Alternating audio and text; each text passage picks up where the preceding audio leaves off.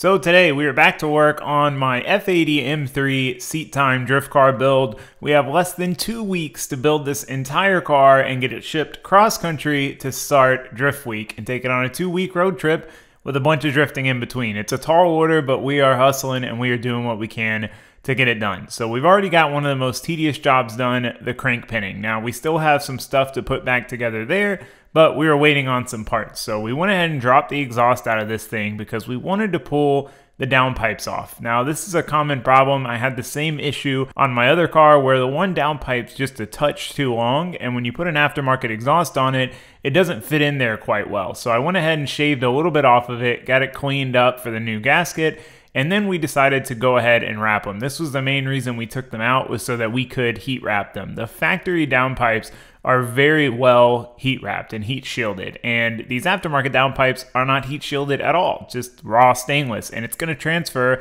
a lot of heat into everything around it, and that's how you tear stuff up, that's how you burn stuff. Drifting, things get hot, so we wanted to make sure that we protected these and protected everything that's around them. So we first wrapped them with some Mishimoto header wrap, but I don't like using header wrap by itself, so we also use their dimpled heat shielding on top of that. So this holds the header wrap in place and ensures that it won't kind of fall apart and deteriorate and unwind on us, and it allows you to touch the downpipe and work around it without getting super itchy from the header wrap, which is one of my biggest gripes with header wrap. So the header wrap's basically acting as an air barrier between the stainless downpipe and the dimpled heat shield, and between both of those things, it should keep the exterior of these pretty cool and keep the heat heading out the exhaust where it needs to go. So while Josue was working on getting those wrapped up, I had got my spark plug socket in, which is something else that we were waiting on, and decided to go ahead and get these spark plugs swapped out. It's going to be a lot easier to do this now while we have everything apart, so I wanted to make sure we got it done, and I wanted to make sure all of these spark plugs are going to come out cleanly, because I don't know if they've ever been out of this car, and if they haven't, there is the possibility always of one breaking off in the head. So I wanted to get past this and make sure we were good so I can sleep well at night, and fortunately they all came out. So we got the new plugs ready to go in. We tightened up the gap just a little bit to extend the service life for what we're doing with the car, and then went ahead and got them reinstalled. These are definitely an interesting plug. They're very different than a standard plug, which is why we needed this special 14 mil 12-point swivel socket, but all in all, pretty easy process. We got them torqued down and went ahead and got our coil packs back in, which is also an interesting design that's actually more serviceable than most. What a surprise, not something you'd expect with the BMW. So as I finished up that, Josue had finished up wrapping the downpipes. They came out really, really good. I think this is gonna make a world of difference in the longevity and reliability of this car. I think it's something we definitely needed to do. And with that done, we've got another part in I've been waiting on, a plug that goes behind the crank damper. So now we can finally reassemble the front of the engine. We're still waiting on a couple of parts to reassemble the top of the engine, get the intercooler back on and all the piping, but we can at least get this front stuff done, get this out of the way, so it's one less thing we have to worry about as we're tearing into the rest of this car, because we've got a lot of tearing into to do. We're going to be taking a lot of stuff apart, so the more stuff we can put back together now, the less stressful it'll be later on when the time crunch narrows down and we're coming up on our deadline. So we get the fan back in, some of the hoses. It's pretty simple aside from fighting the fan in, because it's such a big beefy fan. It's just hooking up hoses and clamping bracketing lines and little things like that. It all goes back together pretty smoothly. So with that done and out of the way, it's time to move on to the bigger projects and tearing apart the rest of this car, which is going to be interesting. Alright guys, before we get too deep into today's projects, because spoiler alert, things go a little bit south, I want to talk to you about today's video sponsor, Factor. So Chrissy and I have been using Factor for a while, and Factor is incredible. It's a meal service that delivers fresh, never frozen meals right to your door, and they're ready in 2 minutes. I've tried over and over again to eat healthy and eat at home. You know, cut out that expensive, not so good for you takeout, but it just never sticks, because when it's 8:30 or 9 o'clock at night and I just got inside and showered, the last thing I want to do is deal with trying to find what ingredients we have and pick a recipe. It's a headache. And now I can eat healthy and have my food ready in 2 minutes. The crazy thing to me about Factor is, in my experience, the only places that can make really healthy food taste good for people like me who are used to eating not so healthy food was restaurants. But with Factor, everything I've had from them has been been delicious. And that to me is probably the most impressive thing. I can grab any one of those meals and I know I'm gonna have a delicious dinner and I'm eating food that is good for me, which is hard to do. And to be able to eat healthy with convenience and save money on takeout, it's just such a win-win. I've just been so impressed by it, and it's really made the difference between me sticking with a healthy eating routine and not. Between that and HelloFresh, I mean, Chrissy and I are pretty much covered. And fortunately, Factor is actually now owned by HelloFresh, so whichever one kind of suits your lifestyle, I can get you a discount code. So if you're interested in that discount code, head to factor75.com or click the link down in the description and use code TaylorDrifts50 to get 50% off your first box. That's factor75.com and code TaylorDrifts50 for 50% off your first box. If you're like me, you're gonna love it, and you're gonna wonder how you went so long without it, because it's pretty incredible. So that being said, we got a lot of work to do, not a lot of time to do it. We need to get back to it. So let's get into it. We got one of the more tedious projects done, pinning and upgrading our crank hub. We've got that put most of the way back together, just waiting on a couple parts to tidy up everything up here and call that done and dusted, scratch it off the checklist. So now we're moving on to the rest of the drivetrain. We need to get the transmission pulled out of this thing and the entire rear end dropped out of this thing, because we're going to be doing a lot of upgrades back there. We've got some work to do on the interior, and we've got a whole new front suspension system to go on it, and then more parts from there. But that's just what we've got to worry about right now, so that's what we're gonna focus on. So that being said, as much as it's a simple seat time car, there is still a lot of work to do if we want this thing to hold up to 2 weeks of drifting and road tripping. So I need to quit jibber jabbering and get to work. I'm gonna lift this thing up and start working on tearing the rest of the drivetrain out of it. So one of the really cool things about these cars is that they are incredibly rigid. The chassis on these are super, super stiff for a car without a cage. However, that comes at a bit of a cost, and it comes at the cost of serviceability. To make the chassis that rigid, there is a ton of bracing all over the place. And underneath, above, there's a ton of chassis bracing in this car, which generally has to be removed when you're servicing the larger items like we are, which is pulling the subframe out and pulling the transmission out. So it becomes a bit of a multi-step process. I had to pull the plastics out to get to the bolts for the bracing, to get those out, just to get the heat shield out. But all in all, really not too bad. It was all pretty accessible. So now we drop this thing down. We need to get the e-brake stuff out and just start disconnecting everything that needs to come off so that we can pull the subframe out. So we've got a decent bit of wiring. This has an electronic locking differential. It's got ABS sensors. It's got electric damping control. So there's a decent bit of wiring running through the subframe that we need to make sure we get unplugged, untangled, and out of the way so we don't rip it out on the way down. So with that out of the way, we go ahead and unbolt the shocks, get those ready, and then I wanted to go ahead and test and make sure that we could get the subframe bolts out before we have this thing really close to the ground and it's hard to get a tool in there. So the front seemed a little tight, so I went ahead and put a transmission jack under the subframe to hold it, and basically I wanted to break all of the bolts loose and then snug them back up so it would be easy once we have this thing on the ground. However, that didn't quite go to plan. The rear two bolts came out easy. They both popped loose, no problem at all, exactly what you'd expect. But even with my biggest impact, which has never failed me, it has never failed to remove a bolt ever in the entire time I've had it. It didn't even budge them. They didn't move. They didn't even flinch at that impact. So I tried different extensions, lack of extensions. I tried heat. I tried a lot of different things to try to make this work. And unfortunately, I tried something I knew I shouldn't have tried, and it didn't go well. Well, I knew better than to try and use a breaker bar when the impact didn't do it. The reason I often use impacts is because I've rarely broken bolts with an impact, but it's pretty easy to break a bolt with a breaker bar, and with literally, this is a torque wrench. This isn't even a breaker bar.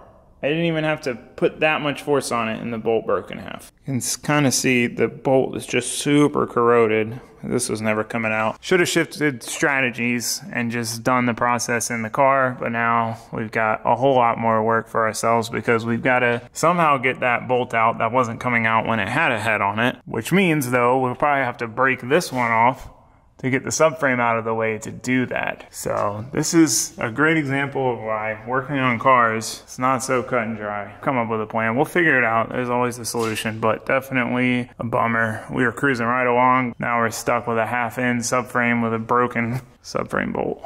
So after I got over the sheer sadness of what had just happened and what it meant, and the fact that it meant a lot more work was ahead of me than I already had ahead of me, we got back to work. You can only pout for so long. You can only be bummed about it for so long. The longer you sit there being sad about it, the longer it's going to take you to fix it. So we jumped right in on pulling the subframe out. We decided that's what we were going to have to do. There was no way to fix it with the subframe in the car. So we go ahead and get the subframe ripped out of it and pushed out of the way. All right, well, that was definitely about worst case scenario. Probably one of the worst things that could possibly happen taking this car apart is that bolt snapping off in the chassis. So we did get the subframe out. We had to commit once we broke the one. There's no way to fix it without taking the subframe out, so we had to go ahead and snap the other one. Obviously we didn't intentionally snap it, but I knew if the first one wasn't gonna come out clean, neither was that one, and it didn't, of course. So fortunately we do have the subframe out, so we can do all our projects. We've got a lot to do here. We're gonna be redoing all these bushings, adding a different rear plate with a second bolt, 3 pairs of these arms, dual caliper brackets over here. There's a lot that's going to go on with this subframe, which is why we pulled it out, because it's going to be a lot easier to do it out on the ground. But that does leave us with our problem here. Now, unfortunately, I never do a great job of filming when things go wrong, because when things are starting to go really wrong and I'm trying to figure out what to do and how to fix it, filming becomes my lowest priority. I just want to fix the problem, but it never truly shows what it's like for someone who hasn't dealt with it. Because it goes from, oh, we have this massive problem to, oh, we've got it fixed. Look, and you're in a better mood and everything because it's already fixed. But there's a lot of time in between there that you don't really pick up on. So my apologies there. It sucks. It's not fun. But you always have to keep your head up and know that there's always a solution. If you keep that in mind, I've said this a lot, but if you keep in mind that there's always a solution no matter what happens, no matter what the problem is, it makes it easier to deal with. Because you know out there on the horizon there is a solution, you just have to determine what that is. So we have come up with a solution. We did try a futile attempt to drill it out. I actually drilled literally all the way through the bolt so I could spray PB up in from the top to chase down the threads, and it didn't matter. The problem is we can't get to those threads from the top. It's in a cavity. You know, there's sheet metal here, and then there's sheet metal up above this, and it's in a pocket. Now, I did find out by asking PSI if they'd ever seen this, that this is actually common. Of course, BMW things. So water gets in there, collects, runs down the threads, corrodes the bolt. And it would make sense that that would happen to this car because we're in Florida, it's lived in Florida, and it's definitely spent a lot of time outside because a lot of this carbon aero is faded on the top. So with all our Florida rainstorms, probably got rained on, and with a borescope up in there, you can see some residual water. You can see like rust puddles. The sheet metal isn't rusting, the coating's still there, but there's little puddles of rust from other things. So anyway, that was our problem, and it's pretty apparent when you look at the bolts here. I mean, you can barely tell that thing has threads on it because there's so much corrosion. I mean, it's bad. I've never seen a bolt this corroded that actually came out. So got the other one out. I have a plan to fix this. Now, a lot of people would say just drill it out. But if you ever hear someone tell you, just drill it out, they've never tried to drill something out in their life, because drilling a bolt out entirely, drilling it bigger and bigger until the bolt just disappears and saving the threads, it's something that sounds normal and easy on paper, but is not normal and easy in real life. So if anyone ever tells you that, take it with a grain of salt. We tried the Easy Out. The Easy Out was going to snap. If the Easy Out snaps, it's made of hardened steel, so we're not going to be able to drill it. And a grade 8 bolt with a big head on it snapped. There's no chance this thing's getting it out, and it did. We tried just to be sure, but we've come up with an alternative plan, and that is to change this up entirely. So what we're gonna do is we're gonna take a nice class 10 bolt with this shoulder on it. We're gonna cut the head off, and we're gonna slide this up in there so it locates it and has lateral load rigidity. And then we are going to plug weld it around here. So we're basically gonna convert this from a threaded hole to a stud. So now we'll have a stud to bolt our subframe in at the front. We can bolt it back in, and this problem shouldn't happen again because the water can't interfere with our threads. And I'm confident in this working because the subframe is located by these, right? The subframe slides up around these, and this is what holds the subframe in place, what squares it up, what keeps it aligned. This is literally just to clamp it in place and keep it from falling out. So we're not worried about this being super precise as if we were just welding this to a metal and trying to mount our subframe to it. So I think this will work. The only downside here is that this car is a newer car, and like all newer cars, it has a ton of electronic modules. And just about everything on this car has some sort of module. So welding to the chassis is a little concerning. I've never been one to be scared of welding on a car. I've done it a bunch of times.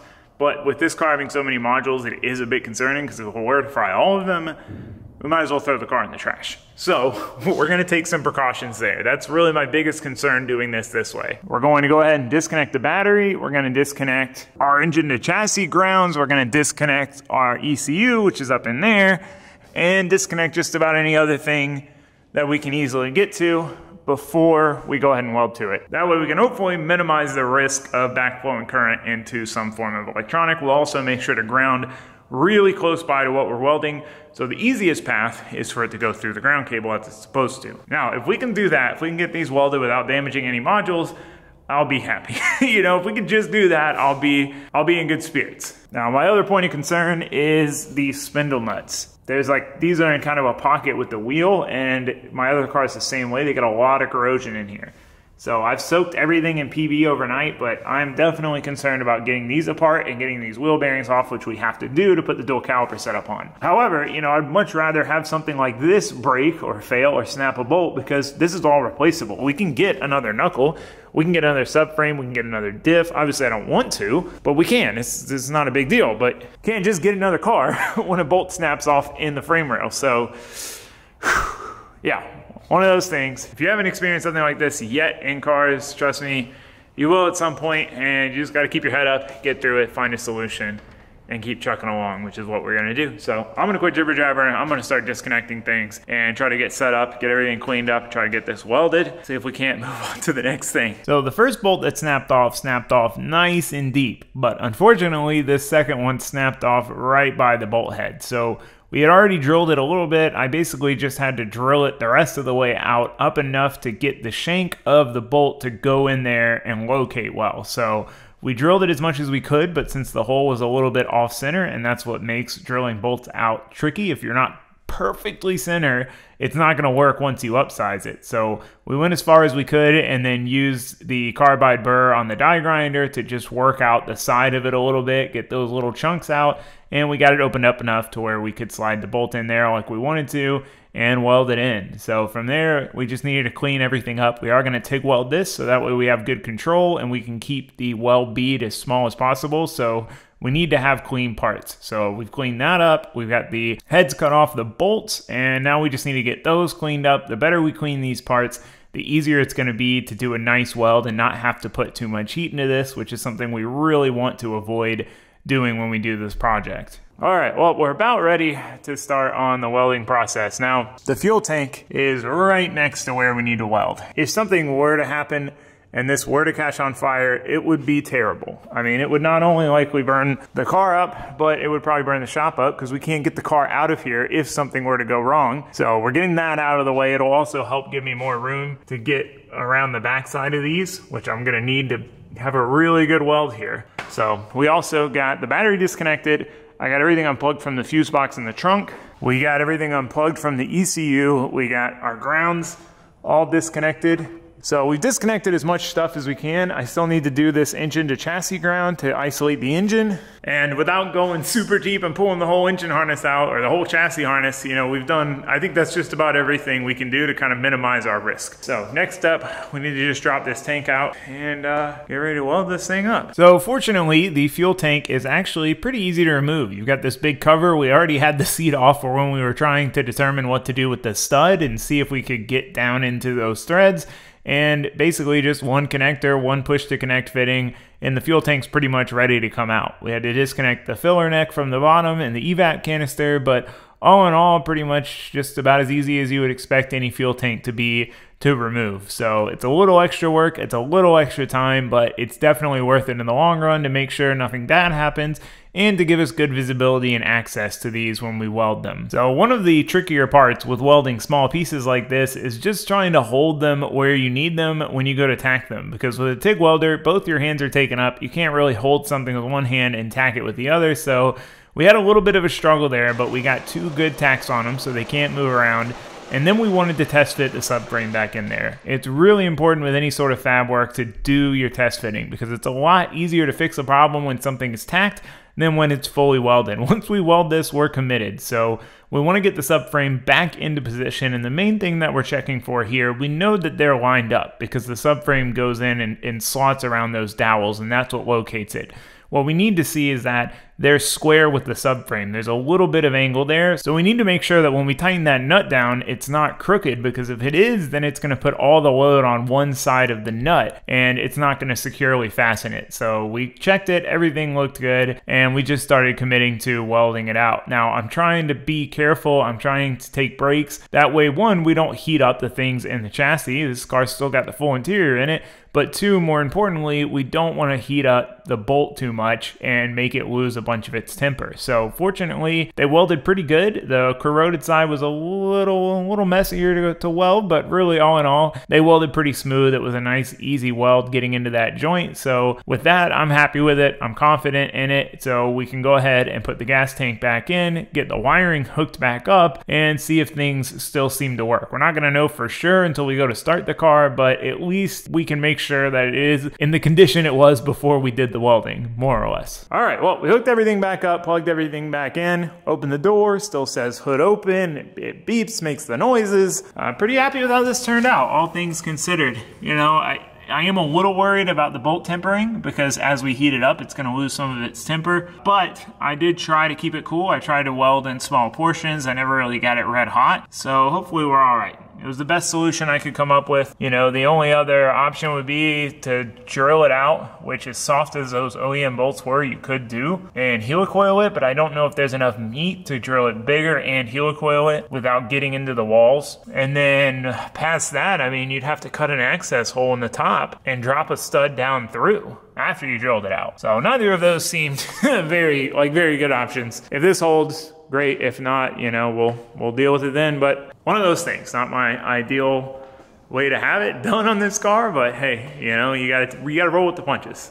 You gotta do what you gotta do when problems are presented. So now we're gonna move on to pulling the transmission out. That's the last big thing that needs to come off of the car. And then from there, it's kind of forward progress. We still gotta take apart the subframe, but at least that'll be like the last big thing we're taking off the car. It always feels good when you cross that hill and you start going the other way and you start putting things back together. I want to get to that point. We've had a rough go at it with this whole situation. So are you excited to be putting it back together? Yes, some forward progress. It feels so much better. You get to that point where you start putting things back on and you're like, hell yeah, let's go. So yeah, anyway, we're gonna lift this thing back up and try to pull the transmission out of it. Send her on up, buddy.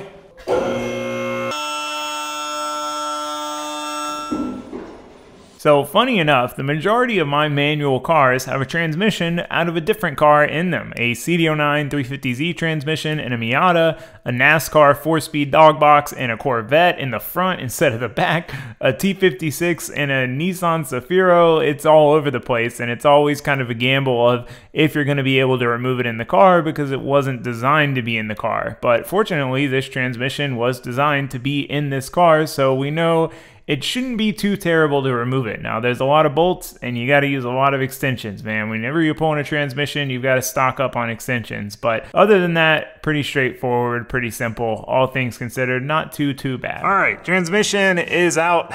Another hurdle jumped. Still got to get the clutch off, but I'm really happy to have the transmission out. I wasn't sure how difficult it was gonna be, so we need to pull the clutch off, but I think my suspicions are being confirmed with how clean the back of this engine is, that this engine was replaced fairly recently. If you look at like the cylinder head up there, the back of the block, like it's dirty where the clutch is from friction material, but outside of that, it's pretty clean compared to that engine mount to like that engine mount. Looks pretty minty. So anyway, we're gonna drop this thing down, start pulling the clutch off it so we can get our new clutch on. I'll show you what we got for that here in a minute. Let's get this one off first so we can call disassembly done. So with our string of luck with the subframe bolts and things like that, I was definitely sweating getting this clutch off. I was really hoping we didn't have any issues getting these flywheel bolts out. They're Torx bit bolts, so I knew if they were overly tight, if they didn't want to come out, it was going to be a nightmare. I mean, oh man, it would be bad. So I was just ready to get this off and be done with it. Oh, we did it. Beautiful. Clutch is out. Successful mission. Sigh of relief. Sigh of relief. Here is our stock clutch. You can see it's actually in pretty good shape. Still a lot of friction material left. This factory is a dual mass flywheel, so basically has some give. So that's what makes it really smooth and easy to drive, but it's not so great for drifting or performance driving. With drifting, the clutch gets worked a lot. I mean, you're clutch kicking, you're getting on and off the handbrake, so you're bringing the clutch in and out, and kind of like an expert move or a more advanced move in tandem is to slip the clutch when you're getting on someone's door to slow the car down. So the clutch gets worked a lot. I mean, it's under a lot of strain. So I tend to go with a clutch that's rated for a bit higher power than the car makes, because it's gonna be under extra strain for what we're doing with it, if that makes any sense. So we went with a Clutchmasters FTX 1000.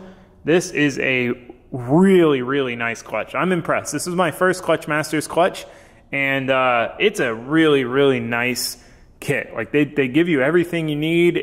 I'm impressed. So because the factory flywheel's dual mass, it's really thick, so they have to make theirs really thick. One of the cool things about this clutch, this specific one, is it has one clutch disc with no springs, and then the other clutch disc, the one closer to the pressure plate fingers, is sprung. So you get kind of a mix of a race clutch and a street clutch. Street drivability is really important to me. It comes with a new fork, a new throwout bearing, a nice, very specific pilot tool. Again, pretty impressed with this kit. Another cool thing is because they're able to make the flywheel like this, everything is replaceable. So we can replace the friction surface here, we can replace each disc, we can replace the floaters. So if we ever just wear this clutch out, we can replace just the few parts, the wear items, and keep the bulk of the clutch, which is the expensive part. So I think that's pretty neat. That one, for what we're doing, should last us a very long time, assuming we put it in right. You can see on the transmission here, we're gonna replace this, we're gonna replace this. I did mean to get a pivot ball here, and I forgot. Anyway, I'm jibber jabber, and I'm stoked that we got all that out. The only disassembly left is the subframe itself. Obviously taking it apart. I'm still worried about those axles there, but hopefully we can get all that apart and start working on this, and then pulling the front suspension apart to do our angle kit. That's really the last bit of disassembly off the car, but man, we've got this thing pretty well stripped down. Talk about things escalating quickly. We've literally pulled the entire driveline out of the car with the exception of the engine, which we did very tedious work on the engine itself, so.